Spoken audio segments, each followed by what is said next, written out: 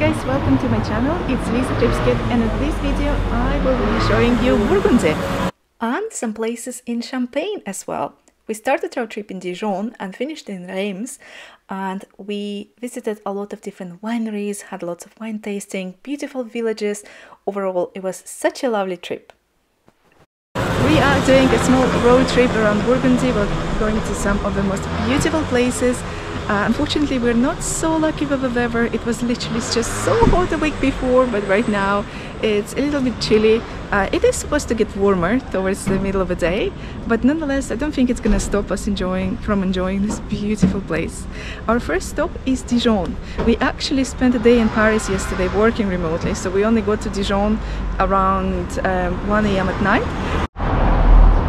Dijon is the capital of Burgundy, and it's one of the most beautiful cities. We are so excited to see it. We are currently just outside the city center, so we'll see it in a couple of minutes. We're just getting some coffee for takeaway, and we will also be checking out some of the best bakeries in the city center. Unfortunately, quite a few of them are closed, even though it's just Saturday, but I guess lots of smaller bakeries don't work on the weekends. You might have heard the name Dijon because of the mustard, the famous Dijon mustard, and of course there is a shop selling mustard in the heart of Dijon. The shop is actually quite interesting, and they sell all the different types of mustards. You can buy a lot of presents and souvenirs there, and there are some really nice, beautiful packages. That's what we got for breakfast. It's a traditional French puff pastry that's empty inside, but it has a lovely crust of cheese on the top, so I really liked it. Dijon is the capital of Burgundy, and it's also a very beautiful city. It has a large old town, and it just feels so nice to walk around and explore the beautiful streets of the old historic city center. Many people, however, are wondering which city is it better to visit, Dijon or Beaune. And while of course Dijon is the historic capital, Beaune is actually the wine capital of Burgundy. So if wine is the main reason you're visiting this part of France, then you should probably stay in Beaune and make Beaune your base, and then go on small trips from Beaune to different vineyards. If you're interested in landmarks, in kind of food and museums, then Dijon is probably a better option, and Dijon is also a little bit closer to Paris and a little bit easier to get to. Since we only had 3 days to explore all of Burgundy and a little bit of Champagne, we were really short of time. So we only spent about 2 or 3 hours in Dijon and had to go to the next destination, to Beaune, which we just discussed. We arrived to the second place in our itinerary of the 3 days in Burgundy, and it's Beaune. I had to Google how to pronounce it because I had difficulties, but it was often mentioned as the most beautiful city in Burgundy, and it also is the wine capital of Burgundy and one of the wine capitals in the world. Actually, there are so many chateaux and domains that are located just outside Beaune that have vineyards and wine tasting tours, and actually we're going to a wine tasting experience just after visiting Beaune, so we're pretty excited. Unfortunately, the market is already closing down. The market looked amazing, to be fair, but yeah, it's time for it to close down, and it's just 1 PM.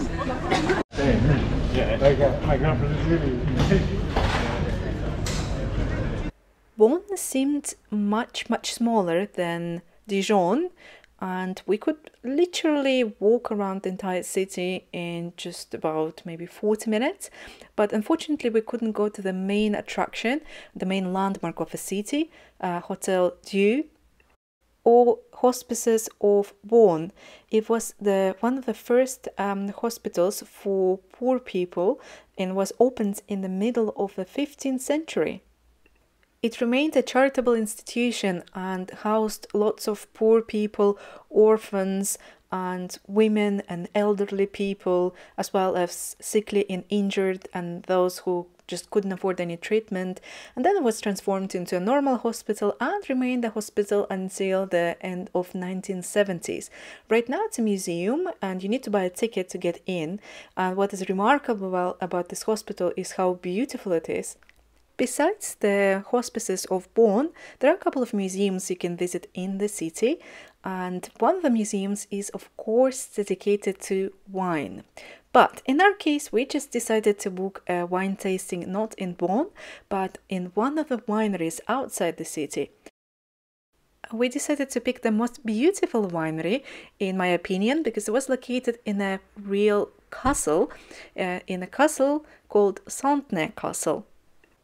The name of the winery is actually Domaine du Château Philippe Le Hardy, and it's quite a big winery. It's located in multiple places around France, so not just in Burgundy. We booked our wine tasting in advance, and I think it was something like 10 euros per person, and for that we got 3 tiny glasses of wine. Actually, Burgundy specializes in red wine, except for just one super famous white wine from the region, from a place called Chablis. I'm sure if you like wine, you have probably heard of Chablis. Later in this trip, we are going to visit Chablis, so stay tuned. In total, we spent around 45 minutes at the winery before the next group arrived, and then drove for around 35 minutes to the next very exciting destination. We arrived at a village called Châteauneuf, and it's so beautiful. It's really atmospheric and it's probably the most beautiful place we've seen so far. Châteauneuf is an absolutely tiny village with a population of 80 people or something like that. But yeah, it's really tiny, but nonetheless we found it on lots of different lists of the most beautiful villages and towns to visit in Burgundy. And now, having visited quite a few of different places in Burgundy, I must admit that it truly deserves its spot in the rankings. There is also a stunning 15th century castle or chateau, Château de Châteauneuf, that you can visit. It's open to public and you just need to buy a ticket and you can see this beauty in real life. Also, the views from there are absolutely gorgeous. Just look at that. Of course, we have visited in summer and it was a really nice sunny day, but just look how beautiful it is. It was already almost 4 p.m. and if you have ever been to France, you probably know how difficult it is to eat in France outside the lunch hours, and lunch generally stops at around 2 or 2:30 p.m. But luckily for us, there was a crêperie, or kind of like a cafe, that was open all day, so we grabbed some quick salads and a charcuterie board there. After lunch, it was time for us to go to the next and the final destination for the day, our hotel, located not too far from the very stunning village of Noyers. We stayed at a hotel called Auberge la Bersaudie. I probably butchered this name. Every single room is themed, and our room is called Sabatier, so the person who is shoemaker pretty much. And there are little ancient molds for the shoemaking, some tools. It's a very simple. Look, these little shoes here. Here's a bathroom and a toilet. So yes, very pretty. Yeah, I don't think they're working. Next morning, we woke up early and started driving to the next destination, not too far away from this hotel. Our first stop for today is the medieval village called Noyers. It's a village that was located just around 10 minutes driving from our accommodation. It is UNESCO protected because it has this absolutely stunning medieval town center. Noyers actually is smaller than it looks. The population of the town doesn't exceed 600 people, but it looked like quite a few people were actually living here compared to Châteauneuf. Of course, Noyers is a very touristic place, and there are lots of music videos, TV series, and movies that were filmed on the cobblestone streets of this lovely town. And of course, we couldn't miss a really nice patisserie that we found in the heart of Noyers. They advertised. There are also lots of places to walk around in Noyers, including this lovely walk along the river that actually leads to the ruins of the castle.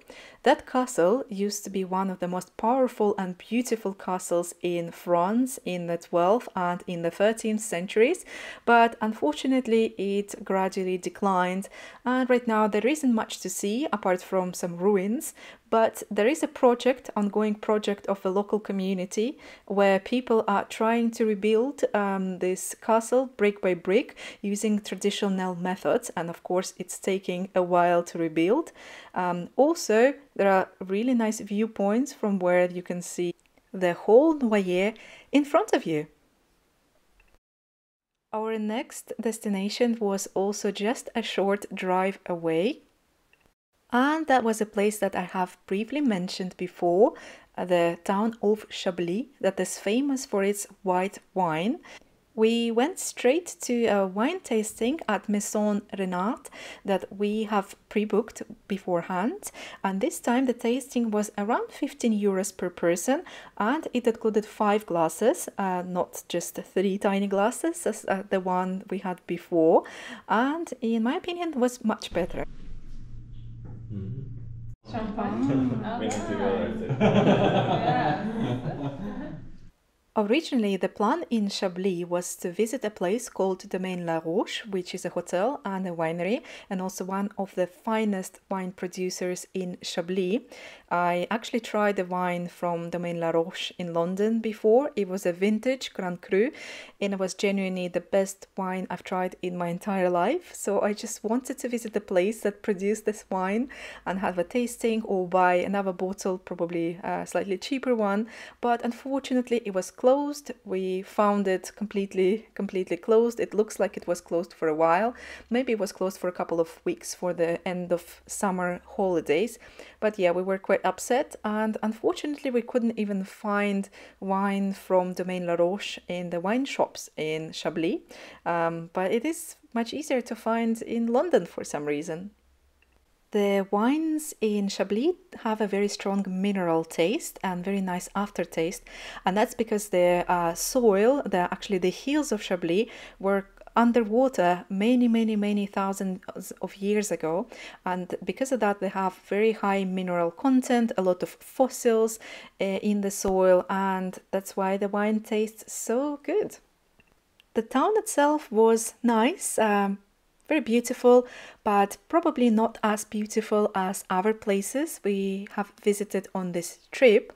But luckily there was a really nice market that was happening in the heart of Chablis. We walked around and saw some really good local produce. Unfortunately, we couldn't find anything to eat there, but there were quite a few things you could buy for home. So we went to another restaurant. We ended up really loving it, but our friends didn't like it at all. I will leave the name, but keep in mind that not everyone likes it.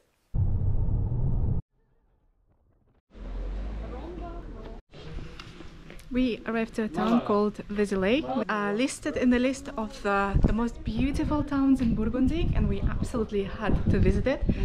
It is located on top of a hill, so it's like a fortified town. It's really small, and of course it is Sunday evening, so pretty much everything will be closed, which we of course expected, but it is a really nice place and we are super excited to see it. It's a lovely pedestrian village. You cannot enter here by car, you have to leave it outside, which is lovely. Vezelay is an absolutely ancient town. The first settlements in the proximity of the town are dating to almost 2000 years before Christ. In the medieval ages, it was also a very important town. It has the 11th century Basilica of San Magdalene, that is one of UNESCO World Heritage Sites, and it is indeed very impressive. It was also one of the busiest towns that we have visited, and we were wrong because there were lots of businesses and cafes that were actually open there. Our next destination was a slightly longer drive away. We drove around 50 minutes to a place called Semur. But before going to the old town, we actually stopped at a really nice viewpoint from where we could see the entire Semur-en-Auxois. It is really hard to pronounce the name of this town for some reason, so I probably pronounced it incorrectly. Semur-en-Auxois is one of the biggest towns we have visited so far. The population of the town exceeds 4,000 people, so you see it's getting bigger and bigger. And there are actually lots of proper restaurants, proper shops, and there is even a settlement, of course, outside the old city walls. Interestingly enough, the population of Semur hasn't changed in the last 250 years. It was always around 4 to 4,500 people. Semur is a medieval town. It has lots of buildings built in the 15th century. There was a castle that was built also in the medieval times. Unfortunately, only a few bits of the castle are remaining. Probably one of the oldest remaining buildings was the Notre Dame church, built in 1225, but it was rebuilt in the 19th century, so it looks pretty well maintained, and that's why. The most beautiful part of the town is, however, located down the stairs. Also from the stairs you can see really beautiful views of the countryside around Semur. And this is probably the most photographed view of Semur. It's this beautiful bridge and the old city, old town located along the river. It just looked so tranquil and stunning. The only downside is actually that this bridge is fully functional and you can drive across this bridge, and there are actually quite a few cars, so you have to share it with the cars, unfortunately. Then we drove for almost 2 hours to another province, Champagne, and to one of its most important cities, Troyes. Good morning, guys. It's our day 3 and the last day of our road trip around Burgundy and Champagne region, and we are in Troyes. Troyes is a really beautiful city, and I honestly haven't expected it to be so stunning. This area of Troyes looks like a movie set. Honestly, it looks absolutely unreal, and the houses are so old. It's so pretty. Troyes is a relatively small city with a population of only 60,000 people, yet it has pretty much everything one may need. It has lots of shops, restaurants, and a very beautiful city center. Troyes is also an ancient city. It was already important during the Roman times. Unfortunately, there was a really huge fire in the beginning of the 16th century that destroyed most of the medieval buildings. However, since the city was so important, it was actually rebuilt, largely rebuilt, and lots of the buildings in the heart of the old town are actually dating to the middle of the 16th century, hence the style, that style was really popular during those times. The style of the half-timbered houses was popular in lots of European cities. You can still see quite a few buildings of that style even in the UK. You can see quite a few in northern Germany, also in the Alsace region.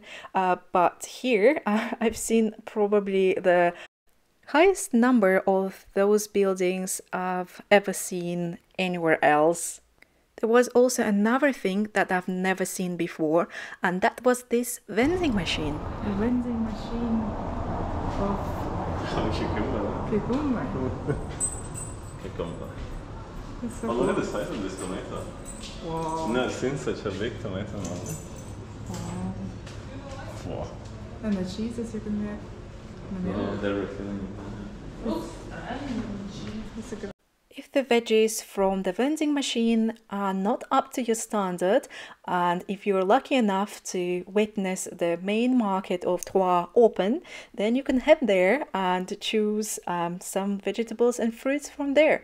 We actually bought some really nice peaches from this market, and they were glorious.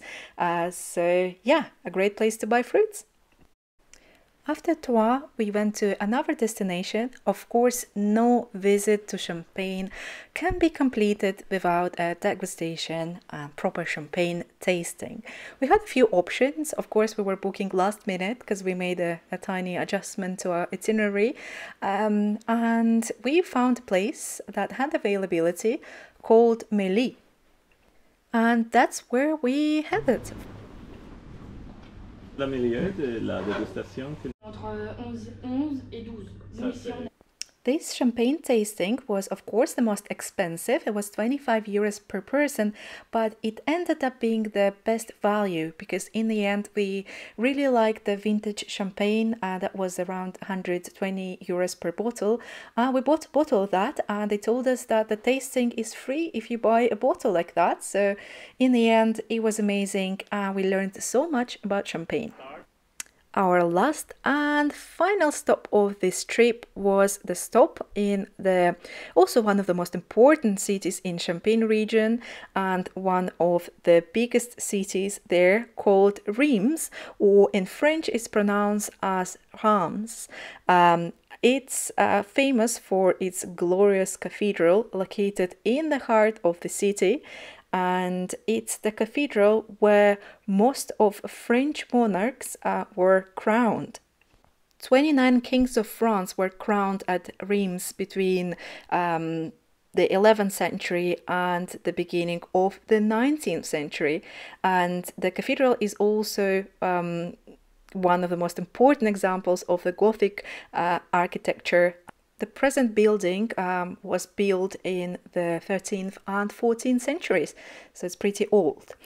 The city itself is also ancient, like Troyes. It dates back to the Roman times. It's also a bit bigger than Troyes, probably twice bigger, and it feels like that. There is also even a tram in the city center. But in terms of architecture, besides the cathedral, of course, Troyes seems a little more impressive. So we didn't spend too much time walking around the city. We just saw some of the main streets. Unfortunately, Reims suffered a lot of damage during the First and Second World Wars, so lots of buildings in the city centre date back to the 18th and 19th centuries, so the city feels way more modern than Troyes and reminded us a little bit of Paris, at least in some parts. It is more regal, kind of like a lot more, I don't know, royal, has more space and feels way less medieval. On this positive note, our journey around the Burgundy region of France and Champagne is coming to an end. We're currently in Reims, in front of this beautiful cathedral, but it's time to go back to Calais for the Eurotunnel, and it is actually 2.5 hours to Calais, so we have to better get going now. So I hope you guys enjoyed this video, and if you did, please give it thumbs up. And hopefully see you next video. Hopefully you found it useful as well and found something interesting for yourself. So see you soon.